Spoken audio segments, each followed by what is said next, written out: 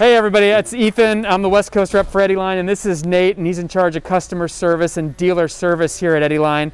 And today we're just going to go over a couple of the elements to help you make the best decision for the best kayak for your dreams and aspirations of being a paddler. I'm back here in the corner of the factory, and this is where they store all of the molds that they use to form the decks and hulls that you see behind me.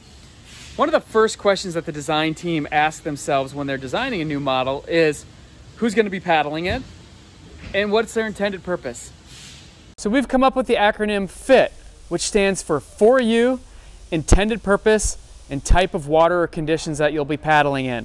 Under each one of these letters, there are a variety of questions that you can ask yourself, and hopefully you'll come up with some answers that help narrow the search down. We're going to talk about for you, and we're going to focus on the F, what makes you you.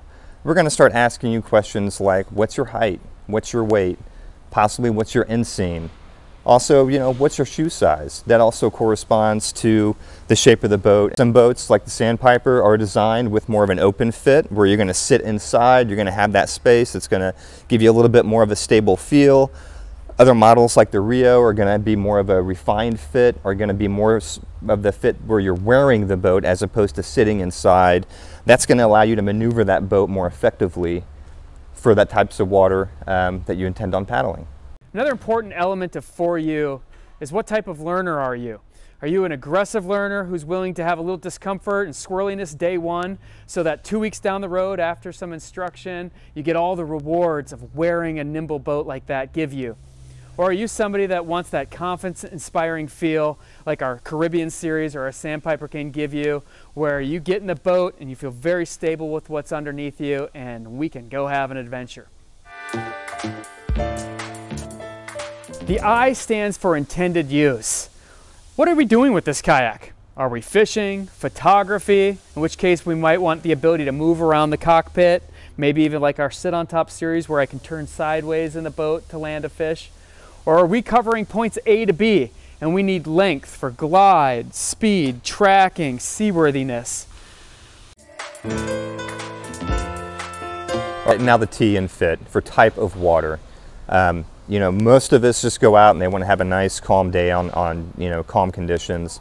Sandpipers, Sky 10s, Skylarks, great boats for that type of water.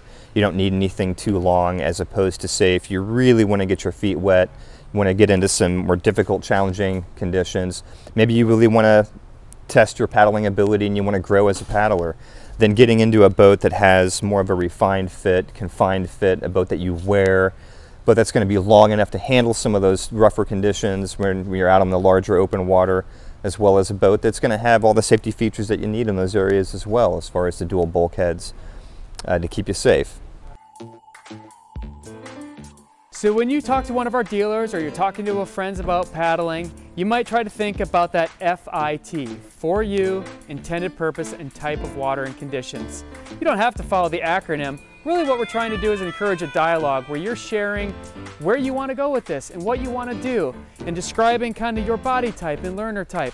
All of these elements will create a better, more informed purchase for you, and it'll help our sales staff assist you in making the right choice.